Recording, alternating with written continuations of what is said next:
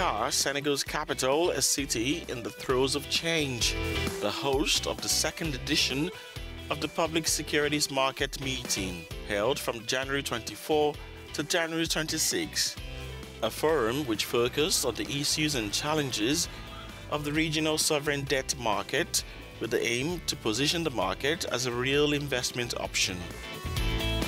To this end, WAMU-Securities and other financial market players are advocating for an expansion of public securities to new investors.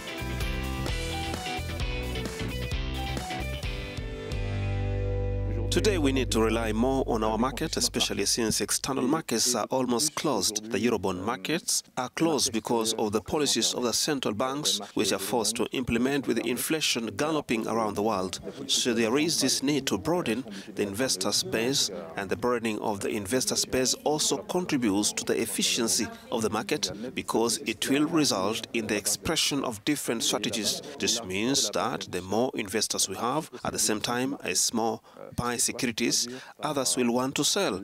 So there will be a lot of trading in the market.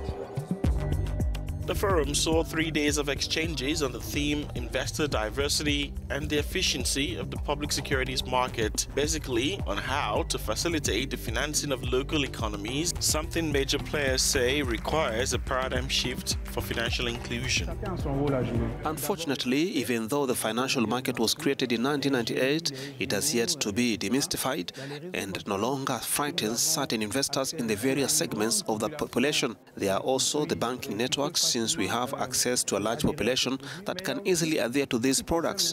But there is also, in terms of financial inclusion, the much lower income and banked population.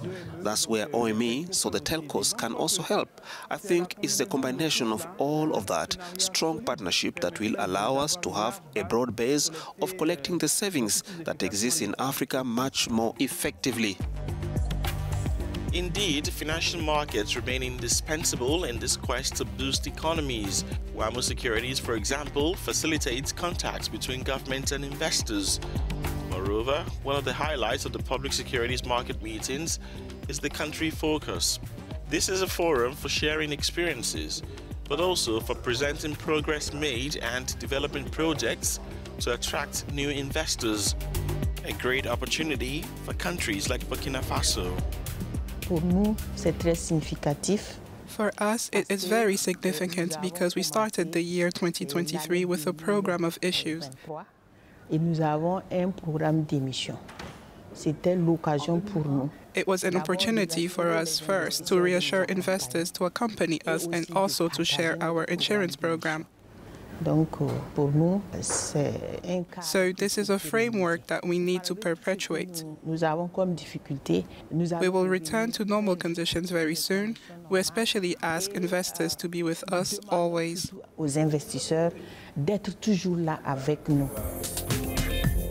Today, the WAMU zone offers guarantees, enormous economic potential, reassuring growth prospects despite the global and internal crisis. This is reassuring for investors like FSD Africa, an institutional partner of WAMU-Securities. Funded by the British government, this specialized development agency works to build and strengthen financial markets in sub-Saharan Africa. Our presence in Dakar will serve to increase our network. It will also increase the number of institutional partnerships that we can have. We have the opportunity to invest directly in companies. We also offer technical assistance to companies and governments on the continent. And I think that our presence will allow us to show all the financial instruments that we offer. Because of the crisis that make access to international markets increasingly difficult, governments are forced to adapt. Financial market players have understood that economic sovereignty requires a broader investor base.